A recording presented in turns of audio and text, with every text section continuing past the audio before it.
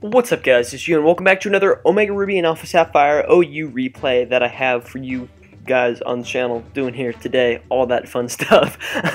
But today I have a battle against I Do Okay. I found him by requesting an ORAS battle in the OU chat room, and this was actually a really good battle. I'm on the near side, he's on the far side. I'll break down his team first. So basically his team is a really cool kind of momentum based team around Mega Salamence. Has the nice Volturn core, a Scarf Lando, and defensive Rotom. He has Ferrothorn, which is probably here for rocks and spikes. He has Latios to defog. He has Megamence, which is the star of the show, and then he also has Greninja. And my team looks kind of similar to his in the fact that we both have Megamence and we both have Greninja, but we differ a little bit because outside of my Megamence, I have Choice Band and Staraptor because I love using this thing this gen, and it breaks down a lot of the counters that Megamence has and weakens them a lot, such as Rotom. Rotom doesn't really stand a chance when going up against Banded Staraptor.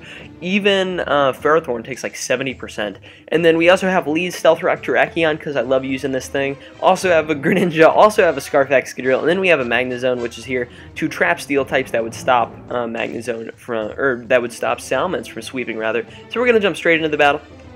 Because I lead Terrakion, he leads Ferrothorn, and I'm just going to go ahead and taunt turn one, as I Do Okay makes a really good play right here, goes for the Gyro Ball, and I would actually prefer him going for the Gyro Ball right here, and you'll see why, because I get up my rocks right here, as he knocks me out with another Gyro Ball, and that just means I get a free switch into Magnezone, and I can HP Fire once before the taunt wears off, and the reason this is key is because I will be able to 2-hit KO this with the HP Fire, and he does not get rocks at this battle, which is huge, because it means that I don't have to have Excadrill as a liability to spin anymore inside, once I get it inside. But he's just going to go for the Protect right here, and I guess in spite of, like, me being able to trap him with Magnezone, and I just knock him out with the second HP Fire right here. Now this is kind of a weird series of plays because he's going to go into his Rotom.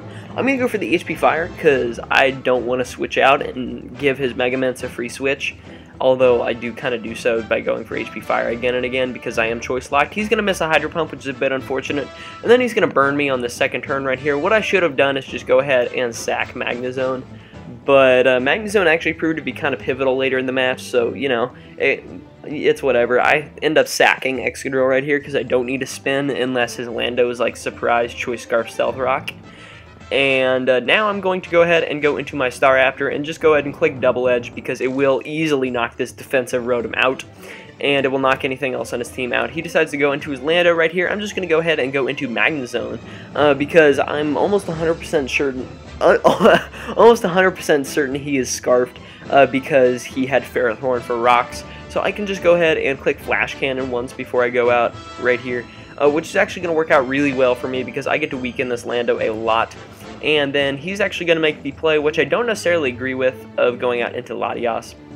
I guess it prevented him from getting swept straight up by Greninja, but I'm just going to get some damage off on that Latios, and then I can go out into my Greninja and go ahead and click Ice Beam and knock this thing out right here. Now this is a pretty key line of events right here.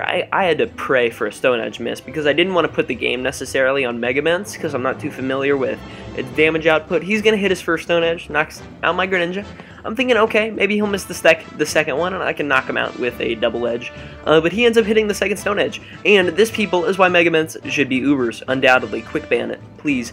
Because I get the Intimidate off. I'm going to Mega Evolve, and look how much damage this does. 40%. And I get a free Dragon Dance and a Lando's face. And then I can just go for the Frustration and knock him out. He's going to go out into his Mega Salamence right here. And he's going to get the Intimidate drop, which really I just only need the speed to clean out the game. Because I'm going to hit him with a Dragon Claw right here, knock him out. And he's going to go out into his Greninja, because that is his last, and I can just finish him off with a Frustration, Aerialate boosted, super powerful. So that was a very good game. I Do Okay. If you guys enjoyed this replay, please make sure to leave a like. It really does help show support for the stuff that I'm doing here on the channel. Also, make sure to enter today's comment question of the video, which is, do you guys think Megamence should be quick banned? I don't think I've asked this so far. I'm not sure.